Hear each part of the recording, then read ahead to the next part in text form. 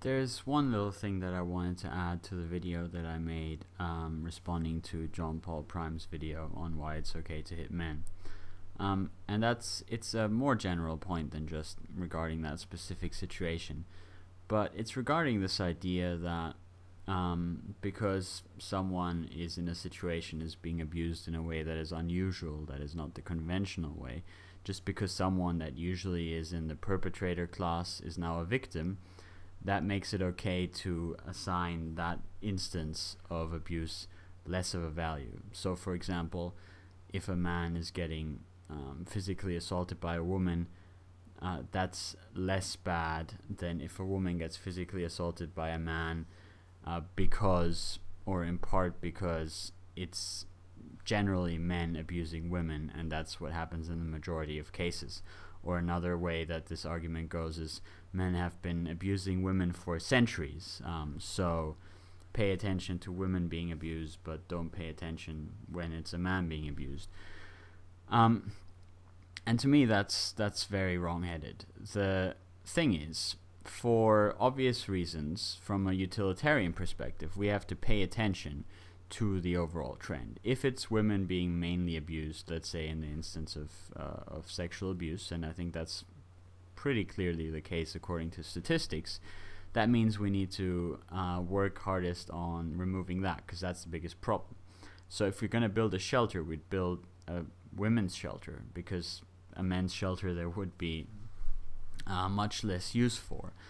If we're going to have a campaign, and if we have to actually focus on one or the other, then we're going to focus on violence against women. Of course, it might be even better if we can actually focus on both at the same time, but if we have to choose, then we're going to choose what has the most utility, which is preventing the greater harm. But when we're looking at an individual case, when we're looking at a man or a woman getting assaulted, then all of that no longer is really important. All that's important in an individual case is the amount of suffering involved, the amount of pain involved, the amount of emotional suffering involved, and so on and so forth. So when we analyze an instance of a man getting assaulted and a woman getting assaulted, if we somehow wanted to compare that, we would have to come to an understanding or an estimate of how great the negative effect of that incident is on that person. And based on that, I think we should evaluate which is the worst case. And anything else to me is a form of bigotry, because you're basically you're implying that these people are defined solely by this characteristic that they happen to have, and that somehow based on some historic context or some world context, you can just judge them or their situation based on that characteristic, and that's not true. The only humane approach that sees these people as individual beings, as real people, and not just as objects of some classification or another, is to look at the individual incident and judge it in isolation. And that's why I find it so repulsive that one would show a video of a man being assaulted and then kind of try to paint this in a broader context, because the context of that assault is clear. It's an assault on a man.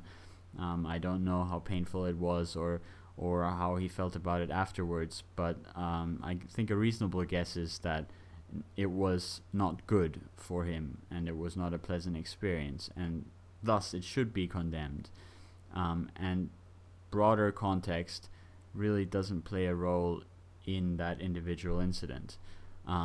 That said, as I mentioned before, for pragmatic utilitarian reasons, we do have to go address the biggest problems first, and that may sometimes seem cruel because we will focus on a certain subset of the problem, and other people will be to some extent left on the wayside, and we should minimize that where possible, but it's not always possible.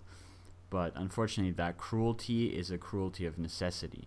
It's not something that should guide our ethical reasoning, in my opinion.